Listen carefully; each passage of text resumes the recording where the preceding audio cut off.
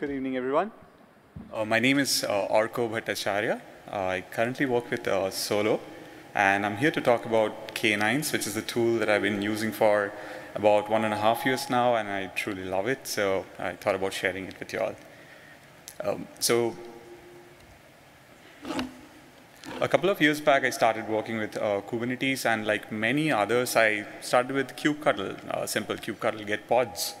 And the kubectl cheat sheet became my absolute favorite bookmark, which I used to refer often. As time progressed, I started working with aliases because it saves time, so much time, right? And I want to give a big shout out to the kubectl ZSH plugin maintainers for making life so much easy that way. I still use it. As I started interacting with more and more power users of Kubernetes, I got introduced to K9s and was simply blown away by it.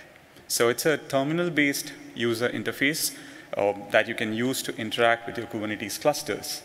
So let's see it in action.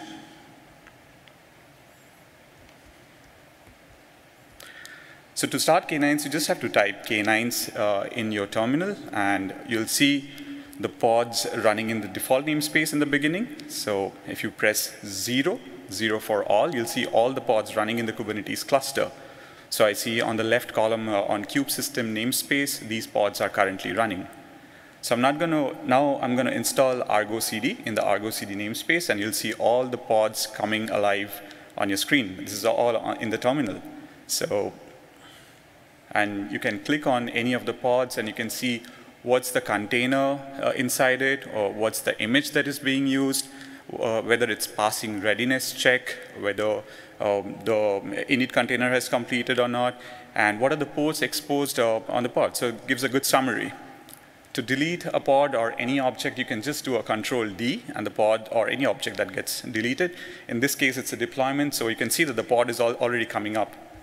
So to see all the deployments of the cluster, you have to do escape:\deploy, and you'll see all the deployments in the cluster. I can see these are the deployments.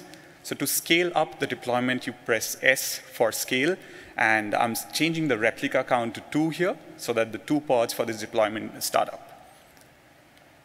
Now to search for an object by keyword, what you have to do is just press / and then type the keyword. So I'm typing server, and these are the deployments which has a server keyword. I'm selecting all of them using spacebar, and then scaling them up together with S for scale. So if I go to the pods, I can see that the pods are coming up. It's all live, so it's a very nice user interface. Let's go back to the deployment, and let's scale them back down. Same way, /server, selecting all by spacebar, and then reducing the replica to 1. And when I go to the pods view, I can see all the pods in the desired state. To do a port forward, all you have to do is do a Shift-F for port forward, and it gives helpful suggestions like what are the container ports on the pod. And I'm port forwarding on localhost 8080. So that's where I'm going to go now, and I'm going to try to log into Argo CD that I just installed. So to log into Argo CD, you'll need a secret value, which is stored in the form of Kubernetes secret. So I'm going back, and I'm typing escape:\sec for secret. That'll list all the secrets. And to see the value, I'm going to press X, just 1 keystroke, and I see the decoded value of the secret. And I'm putting it as a password, and I'm signing in. So now I'm signed in. I want to see the logs of the pod. And for that, I just have to go to the pod and press L for log. And I can see all the logs. If I want to see it in full screen, the option is there, F for full screen, and W for word wrap. So it's really helpful when you're working with multiple contexts and you want to switch between contexts. You can just type escape:\context or CTX. It'll show you what all contexts are there in the Kubernetes cluster.